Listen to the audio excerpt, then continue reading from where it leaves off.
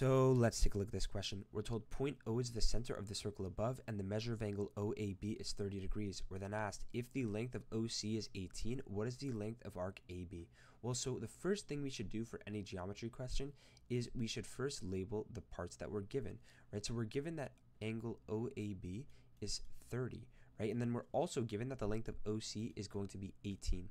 So what we should then do is try to fill in anything else we can, right? So length of AO is also going to be 18, and so will the length of OB. And the reason why is because all of these are radiuses, which means they're all equal.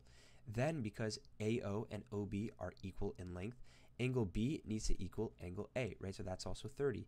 So finally, we can find the angle of O because it has to add up with these two 30s to be 180, so that would then be 120. Now what we can do is we have to take the circumference of the circle and multiply it by the angle of the arc over 360. So what's the circumference? That's going to be 2 pi r. And so the angle of the arc is going to be this 120 degrees, right? Because it's this arc that we're talking about.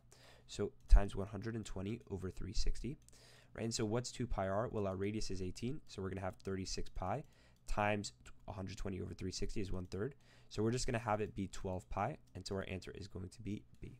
For more SAT help, check out the YouTube video down below.